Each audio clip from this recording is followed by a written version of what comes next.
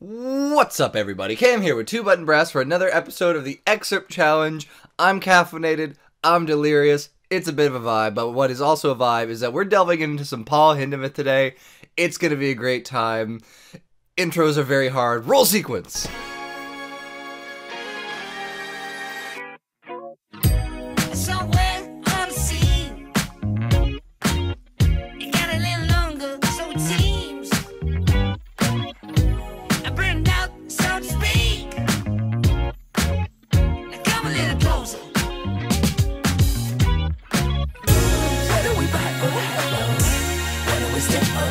This week's episode of the Excerpt Challenge will focus on Paul Hindemith's Symphonic Metamorphosis, specifically the second movement, Scherzo. Paul Hindemith and his wife Gertrude fled from Germany in 1938 before eventually arriving on the eastern United States in 1940. Paul would complete this work in 1943, and it would be premiered in 1944 by the New York Philharmonic. So the theme that we hear so prominently throughout the second movement actually originates in a 1768 dictionary that described Chinese music. So I'm not quite sure if that means it was a Chinese dictionary or if it was a European dictionary describing what Chinese music is. Basically saying, in this context, that it heavily uses the pentatonic scale, which we will hear a lot of in this specific excerpt. Regardless, Carl Maria von Weber found this melody and incorporated it into his 1805-piece Chinese overture, and then again later reused the same melody in 1809 for his incidental music for Turandot. This arrangement is ultimately what inspired Paul Hindemith to include this melody in Symphonic Metamorphosis. He owned a piano duet or four-hands arrangement of the Turandot music and played this with his wife. So Paul Hindemith took this theme and others and added new musical lines and instrumentation, thus evolving or metamorphosizing them. Thus, the entire name of the piece actually reads Symphonic Metamorphosis on Themes by Carl Maria von Weber. This is a really unique excerpt in the orchestral world, and it's one of the more contemporary ones we have, being from the 1940s. We think of classical orchestral repertoire as more from the 1800s especially, but 1700s, and classical music as a whole, you can really generalize even further past that.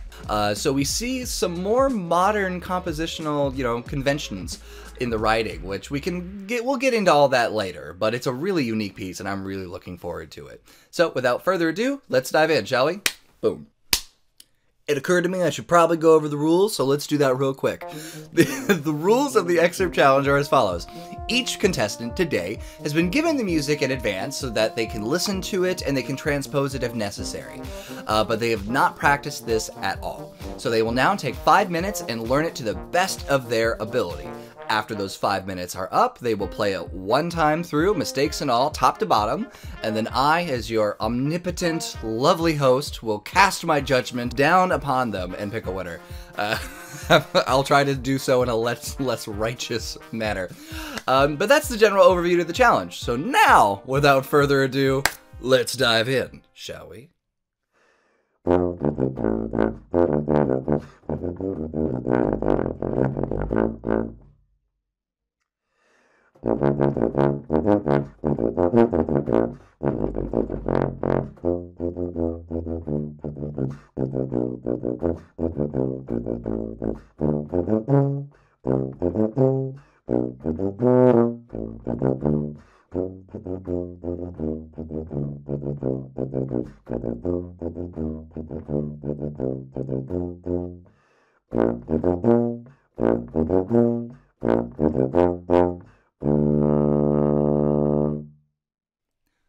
First up this week is Mr. Svend on trumpet.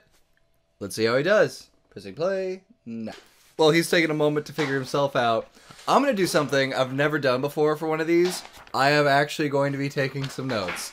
So hopefully that'll help kind of structure my criticism and my feedback and my ultimate judgment. 5 minutes. The Alexa timer. Everyone else, we were still in the analog era of days gone by. And I look dynamic. It's basically 4 for I'm curious to see what tempo he takes on this. For the 5 minutes, a slower tempo is good. Nice, that was good articulation. I was going to say earlier, harmonically, we have this G and this E flat, and then it's an E major arpeggio. This could really be in a rock concert.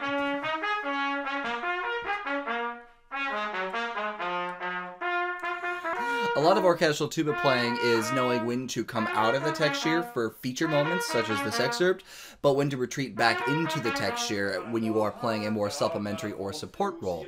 And that's a large part of what any orchestral music does. It's not unique to just tuba players, but that is absolutely something to be on the lookout for in this excerpt in particular. If Symphonic Metamorphosis went off in the club, man, yeah, I'd be getting down. I'd be getting down. No questions asked.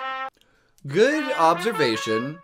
My preference is to accent those beat 3. Boom, ba, ba, bum, boom, ba, ba, bum, boom, ba, ba, ba, dum. And in the performance setting with an entire trombone section, you're going to want to hit those beat 1s with some force. You hear that in performance, and it's just, you know, like if I had any hair, it'd fall out. Like, it just, it just hits you in the face. And that's the danger right there. I can already hear him slowing down in the pedal register. That's what everyone does on this.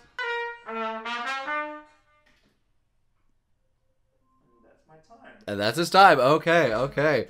Lots of good practice, and he has, like, Svend always has a really good comprehension. He comes in very informed. I'll be judging you very harshly for this.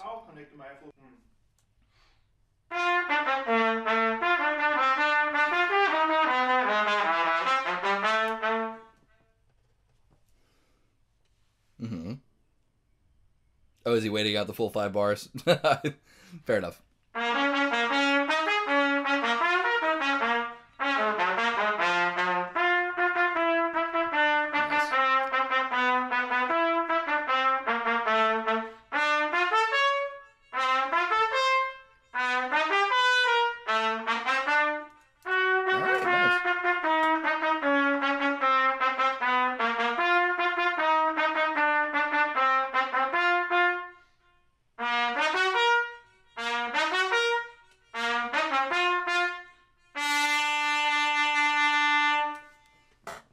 Good last note.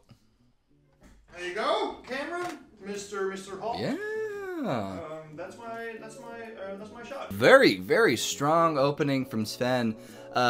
Brief recap. The strongest parts were actually the arpeggios. I thought came out wonderfully. The ending was great. Last note had the right quality to it. The interesting thing I noticed was his breathing, where he was able to connect everything more and get that bright tone. Tubas have to take a lot more breaths, and that actually breaks up the phrase more. So it was in a way, it was a different phrasing that he used, but I liked it. It was more of like a theoretical, hypothetical. Well, if you played tuba and you never had to breathe, what could it sound like? Oh, it could sound like that. So that was a really interesting experience for me to listen to, and yeah, I thought that was very well performed. Okay, let's move on to our next contestant. Next up, we have Mr. Daniel Skib. Daniel Skib. His name is Daniel. Pressing play.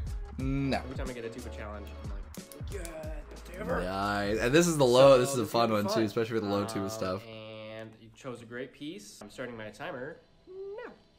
Okay. Yeah. Let's check this out. All right. All right.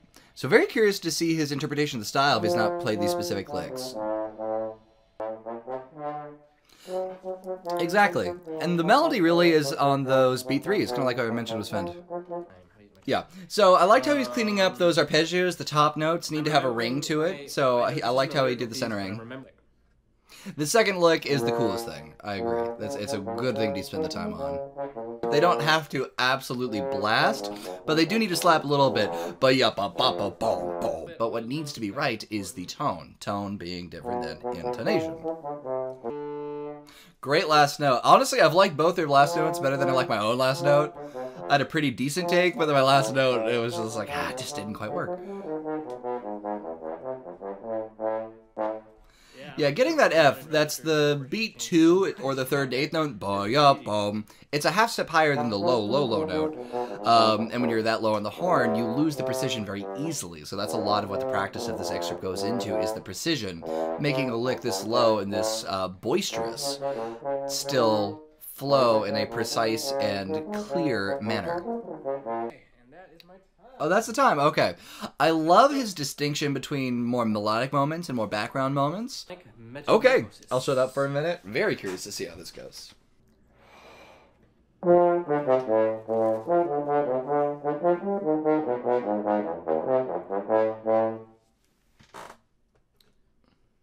rest.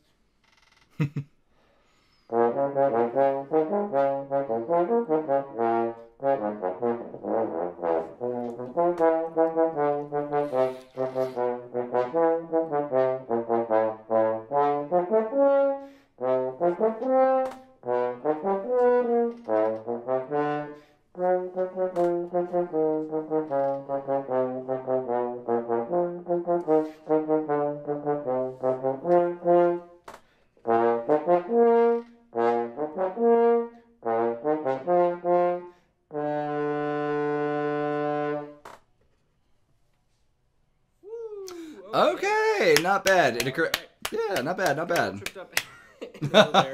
I'm blaming my notifications. I gotta turn those off next time. I got super distracted. That was very nice. So the first set of arpeggios I really liked. The intro was really nice, and I think there was just one or two notes I would have liked to be centered more. The hard thing about that intro, let me take these off, is not slowing down. You get into the low pedal part of the horn, and I am a little guilty of this in mine, where you just lose a little bit of the speed. The accompanying lines were largely very good. The switch from featured melody to background rolls, Dan does very well here. Me, I'm in the judge's chair. It's like, man, he messed up my favorite lick. F my, no, it's way too mean. But that's how the judges are sometimes. They'll just kind of like arbitrarily focus in on one thing. So there you go. That's a little insight into what an actual audition would be outside of our, self-contained little excerpt challenge. But yeah, largely very good, Dan. Largely very good. I think with especially more time, he would really absolutely murder this thing. It'd be nice. Okay, but we got one more. So let's move on to Mr. Alexander Melzer. I freaking love Symphonic Metamorphosis. Yeah. That's a great observation. Word for the wise. When you especially younger players, you see the forte, fortissimo, and you see the pedal tones, you just want to go absolute ham. Yeah, you want a little bit of splat on some of the low notes, in my opinion. It's not like just this pure tone, but you don't have to push it super hard. That's a really good observation. But let's hear how he does. I'm expecting good things. So I'm taking it up.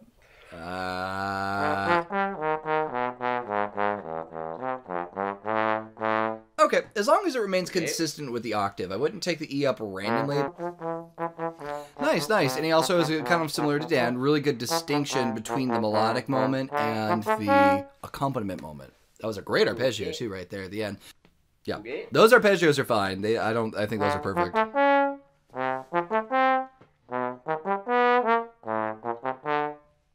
And he's phrasing that well. He's really bringing out the melody on those B3s, the ends of the bars, and while the beginning of those bars is solid, it's not the focus, it's not the emphasis. Nice. Ditties, and I'm not quite. I would like, it's the first lick and the second lick. Like, that's really where most of the beef is. Like, these arpeggios are fine. I don't think he really needs to do any more work on those. Yeah, and watch those inner notes of those arpeggios, because we have a really cool the voicings and the harmonies that are happening on the interior. We have the low note, high note. Is really cool. That's what kind of connects everything. Oh, he's busted out the metronome. Let's see it. Has anyone ever busted out the metronome? I mean, it's not like an illegal tool.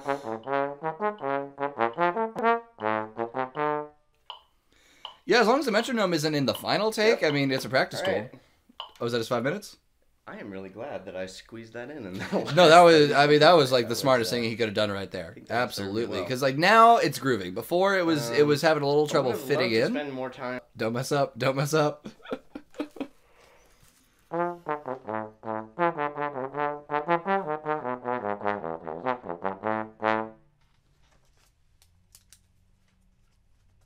A little bit on the tempo.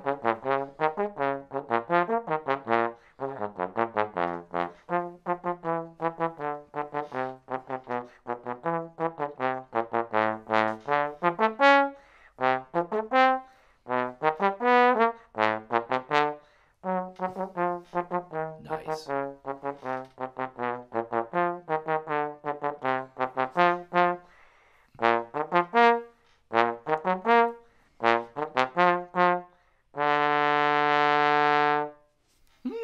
Interesting. Very good. Very good. I'll take it. I'll take it. Yeah, all right. Very good from Alex. So the strongest, like the second lick, the very pentatonic, boya ba boo ba boo ba bum, nailed that. That was nice. The ends of the arpeggios were all glorious. But the inner notes got lost a little bit, and that's a very easy thing to do, right? The first part and the last part of a phrase are great, and then in the little middle part sometimes doesn't come out as much. And then the accompaniment, see, I'm kind of going down the line here. Finale was good, and yeah, the pentatonic, the style was largely very good. So I'm going to take a little time to deliberate, and I will see you guys when I announce the winner. See you in a bit. Boom. And we're back. It was a very, very difficult deliberation. So this one was actually neck and neck all around. The way I scored it was there were 6 sections in this excerpt. There was the first introduction lick. There was the second pentatonic lick, boya ba bo bum ba ba bum. There was the first accompaniment lick, bum ba ba bum bum bum bum. There were the arpeggios, bum ba ba bum ba ba dum, bum ba ba bum, all that stuff. There was the second accompaniment lick, bum ba ba bum ba ba bum, the repeat, and then the final phrase. So that's a total of 6 phrases. Each of the 3 guys played 2 of the phrases best. So like so Svend played 2 of the phrases best. Dan played a different 2. It was like dead even. I'm glad I scored this because I don't know how I would have actually done it otherwise. The first accompaniment section, bum ba ba bum ba ba bum, was all Svend. He had the best style, he had the best note lengths, as well as backing off to the appropriate degree. That transition from sticking out in the texture to the from being the feature to retreating back into playing the supporting role, he did the best there. And then he also nailed the final part, which just bonus points to that. Best last note by far. And then, yeah, it's like the ending is very important on this excerpt. The ending is very important in general. You might have heard the saying, the most important parts of any piece of music are the first bar and the last bar. Well, last bar, that goes all to Svend. But the first bar goes all to Dan.